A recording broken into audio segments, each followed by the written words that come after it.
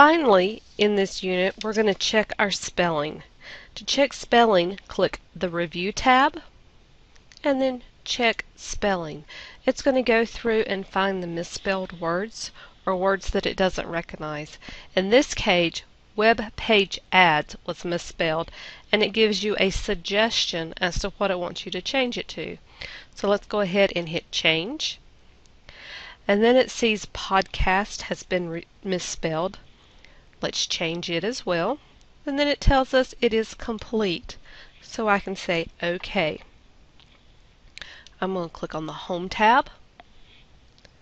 And then we're going to do Find and Select because we want to replace a word we've put in here. So I'm going to click Find and Replace.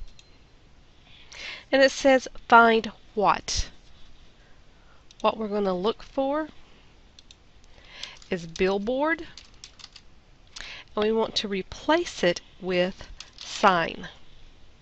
And here I'm going to tell it to find and replace all.